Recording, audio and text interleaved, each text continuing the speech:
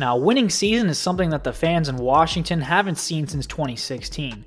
But anybody hoping to see one in 2020 must not be paying attention at all, because Daniel Snyder's organization has been a giant mess, and it's a franchise looking to move forward with a new identity. But as uncertainty of a new team name and a rebrand lingers, there is 100% certainty that when the Washington football team is going to hit the field, they're going to struggle. I mean, there's no denying it. Now, good news is Ron Rivera takes over for Jake Gould in the role as head coach, which is an important step in the growth for this franchise.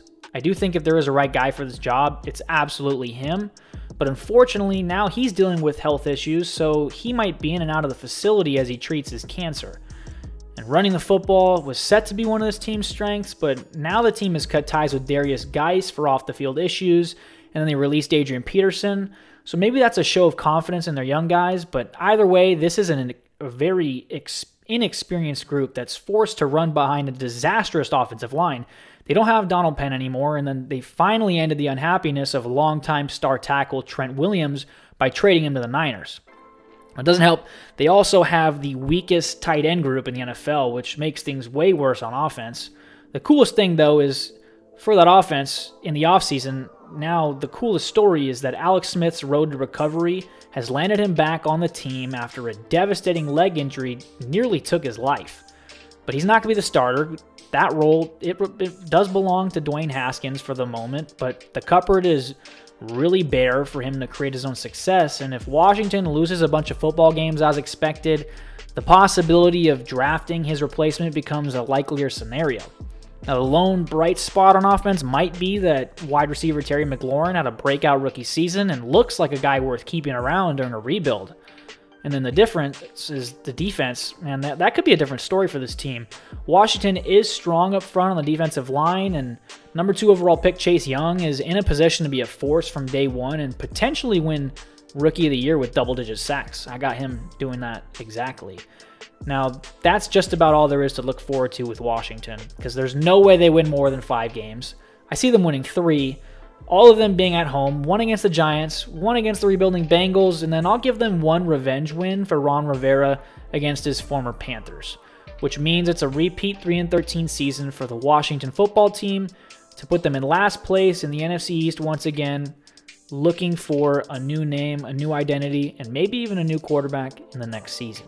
This is a division that has a lot of other coaches that are now coming in, and one of those is in New York. They've got themselves another Judge besides Aaron now. Head coach Joe Judge looking to change the culture in a turnaround season with second-year quarterback in Daniel Jones, who now has his first full offseason as a starter under his belt. So Judge, a ton of experienced assistants around him might make things easier for that rebuild. The Giants plucked former Cowboys coach Jason Garrett from the unemployment line to call the plays on offense, and he has an Ezekiel Elliott-type player to work with now that Saquon Barkley is his new running back. And then Saquon, he's a guy 4.6 yards per carry, continuing to show us that he's a generational talent, but let's just hope that it doesn't go to waste.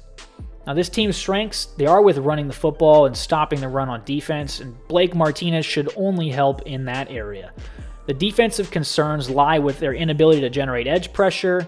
It was a problem last year that needs to be fixed for the sake of a secondary that finished towards the bottom of the league in passing yards allowed. Now, the Giants addressed their secondary concerns by drafting Xavier McKinney at safety out of Alabama in the second round, but he's undergoing surgery for a fracture in his foot that will keep him out. And then they drafted DeAndre Baker last year to steal passes from quarterbacks, not to steal things with a firearm. Now, more will be expected from rookie cornerback Darnay Holmes, who, fortunately for the Giants, has been the talk of camp. And personally, I've watched him in person for years, from Pop Warner through high school and college. And all I'm just going to say is this: I'm not going to be shocked if he balls out this year. It's not even an if. I think it's going to be when. And then elsewhere at corner, the Giants gave James Bradbury a 3-year, $43.5 million contract after 4 solid but not elite seasons in Carolina. They will be leaning on him and Logan Ryan, who they just signed just before the start of the season. So honestly, I think that secondary unit will be all right as it is. I do sense some early struggles in an 0-4 start, but from there I see them finishing 6-6 with 1 win against each of their NFC East opponents. Beating the Bucs at home on Monday night with 10 days rest is something I see happening too. So 6-10 is my prediction for the New York Giants in 2020. And unlike New York, Washington, and Dallas, the Eagles are the only team in this division that didn't go into a pandemic-stricken season with a new head coach. Philly was an extremely talented but beat-up football team last year that limped its way through the end of the season with 4 straight wins past the dysfunctional Cowboys to get them ahead in the NFC East and get that title with a 9-7 record. But the NFC East was the NFC least last year, and will that be the case this year? Well, we'll have to see. Jason Peters was not in the plans for the Eagles in 2020, but the injury bug seems to have caught up to this team again on the offensive line. So a pair of season-ending injuries to guard Brandon Brooks and tackle Andre Dillard means that Peters will go from being brought back to play the role of a veteran guard to once again being this team's left tackle on short notice. And now with a surprise move, the team drafted Jalen Hurts in the second round to serve as the backup quarterback. And that is obviously a testament to Carson Wentz's relative inability to stay healthy. But if he does stay healthy, Carson will have once again probably the best tight end duo in the league with Zach Ertz and Dallas Goedert. His receivers are all right. Hopefully Deshaun Jackson can stay healthy to be the burner over the top, and Jalen Reagor was drafted to replace Nelson Aguilar. And this team felt confident enough with Miles Sanders as the feature back to let go of Jordan Howard. Now on the opposite side of the ball, Jim Schwartz's defense is built around the defensive tackle position, and with 5 straight Pro Bowls to his name, Fletcher Cox anchors a unit. He's got 2 other beasts in Javon Hargrave and a healthy Malik Jackson. Rotating those 3 on the field could help the edge a lot, which, the edge I would say has less depth and more age and injury concerns. You got Brandon Graham entering his 11th season, coming off a year with 8.5 sacks. And the other starter is the often injured 24-year-old Derek Barnett, whose injuries have been in the way of his first-round pick potential since 2017. But then after those 2, the names shouldn't really scare anybody. And then the secondary, last year, god-awful, but now you add big play Darius Slay, and then Nickel Roby-Coleman on a bargain 1-year deal to hold it down as a top 5 slot corner. And I think that means they go 3-3 in their first 6 games with wins over Washington and Cincy and Pittsburgh. Their 3 losses being, I think, to the Rams, Niners, and Ravens. But from there, I see them going on a nice 6-game winning streak to keep pace with Dallas. But then a tough loss to New Orleans is followed by devastating road losses to Arizona and then Dallas that make a Week 17 win against Washington possibly important, but in the end meaningless. I really wanted to pick this team to win more games than they did last year, but I have them going 9-7 again, which this time around means second in the division, and I think the offensive line injuries are probably going to be a reason for that. And trust me, when I say this, nothing I'd rather be than wrong when it comes to this pick, but it's going to come down to how healthy the Eagles can stay and if they can take care of business in their division games.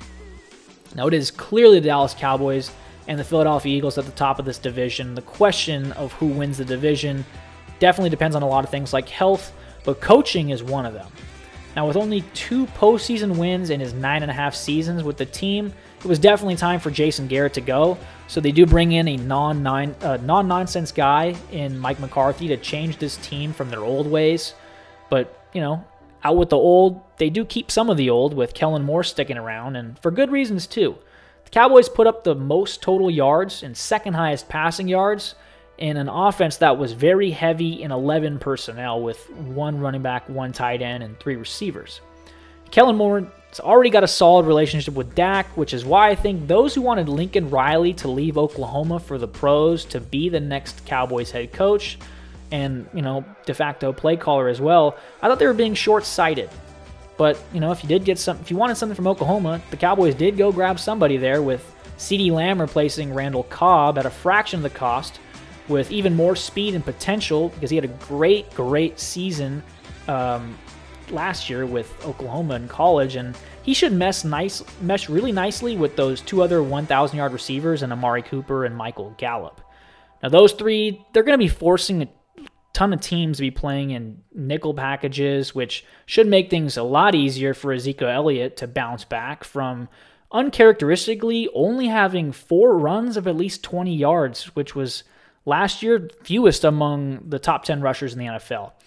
Now, Zeke, He's going to run behind a dominant run-blocking offensive line that also only gave up the second fewest sacks in the league.